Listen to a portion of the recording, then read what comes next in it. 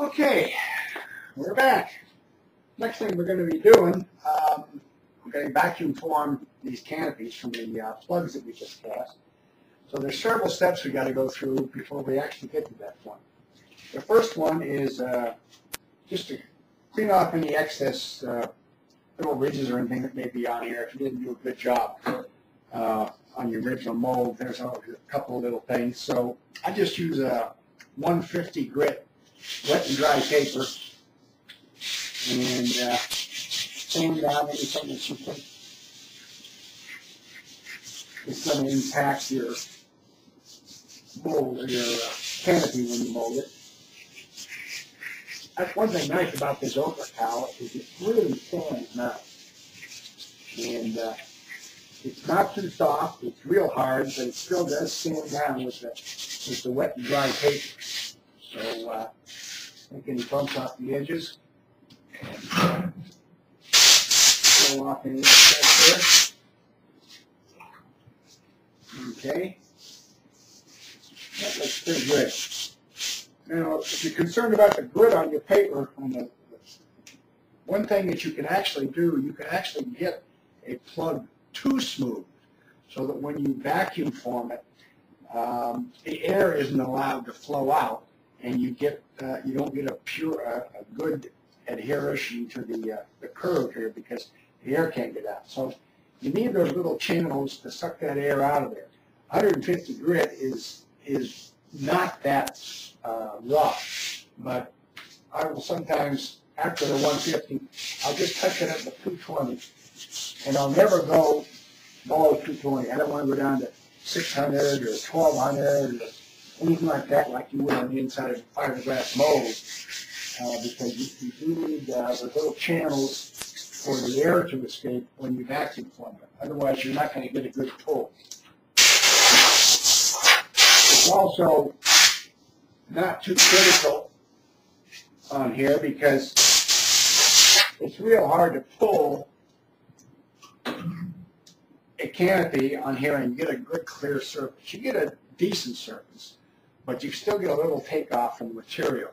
So what we'll do when we vacuum form is we'll pull one canopy and then we'll trim it off, sand it down, wet sand it down, and then we'll pull another canopy on top of that. That will give us a nice clean result. So that's what we're looking for. So this is the first part. Get this sanded down, and actually it's all ready to go at this point. Take a little wet cloth and brush that off, and we'll be ready to go. Okay, just wanted to show you this second plug here. It had a couple of small little imperfections in it. So what I do when that happens is I use Evercoat Rage lightweight filler, automotive filler, and mix that up. It's 2 parts. It dries in cures in about 6 minutes. So fill in your spots, and all you got to do then, of course, take a little 150 grit, sand it down just like the rest of the plug. Sands out real nice, and then you're filled up and you're ready to go and use this for a vacuum forming plug. Okay, we're back on this. Now, the next step is to vacuum form canopy, so you need a vacuum box. This is a very simple construction of a box. We got a 1/4-inch ply, or a half-inch ply bottom on here, and about 3-inch high, just plywood or whatever you want to use, sides, and then it's covered in 1/8-inch pegboard. So you've got the holes in here. This little thing down here is just cut off from a vacuum hose and silicone in there so that you've got a place to put your vacuum hose in. When you assemble this thing together and screw it together, you want to run silicone cement or silicone glue sealer through all the joints so that you get a good airtight seal when it all cures up. On the top, depending on the size of the frame that we're going to be using, I lay down 1.5-inch wide weather stripping to give you a cushiony feel for the frame to go against. And then I cover that with packing tape because when you bring that hot plastic down, sometimes it tends to stick to the tape, but it won't stick to the packing tape. So basically, this is a frame,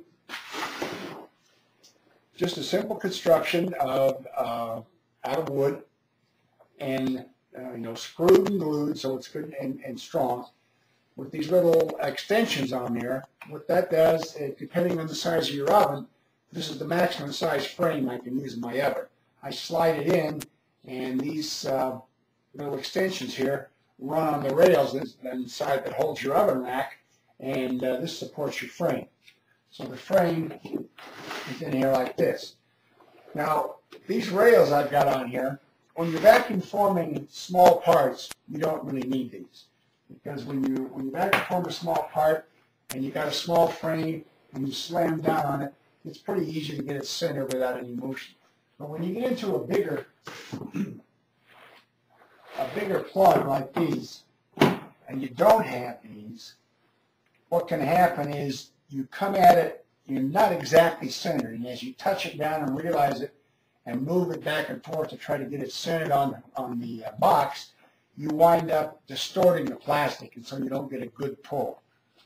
This way, when I pull this out of the oven, I can just slide this in here like this, butt it against the back ones, butt it against the side ones. Now, if I was doing this alone, I'd butt it against here and butt it down there, and then just slide it down like this. And that gives me a good seal. The best way that I found to do it is if you can get two people, and I'll probably use my wife during the demonstration. She grabs a hold of one end, and you grab a hold of the other end over here, and then you both go down together, and that gives you a nice, even dropping of the frame down over the plug. You'll push down on it, and you'll feel the plastic resist, and you just push it down flat against the foam tape, and that thing will just suck down, as we'll see in a later part of the video. So that's basically it for this step. This is how to do your vacuum box, your frames. You can do your frames out of anything. One frame I had in another oven that was a little smaller, and I needed to get really close. I couldn't have the wide edge that I've got on here. I just used 3/8-inch square spruce. Then I had to reinforce it with little angle brackets, aluminum angle brackets, and aluminum rails on the side. And that works well in that oven. Most of the time you probably won't get into pulling a plug that's at the maximum of your oven, but you might. So in case you do this is how you go about setting it up. Okay, that's it for this step. Okay, one thing I wanted to add was if you're using smaller frames like these here, and your plastic or your foam tape is a smaller square inside here, the holes on the outside, you can see here, I have duct tape. So when you pull this, if I was going to go to a smaller frame, I'd pull this plastic off, and then I'd duct tape all around it until I get down to the size that I want, just inside the cutout, and then I'd lay down my weather stripping tape right in here, in that area, around here. And then when you pull this down, slide it down like so, the duct tape is over here so you don't have any air loss, and you get a good seal inside the smaller frame.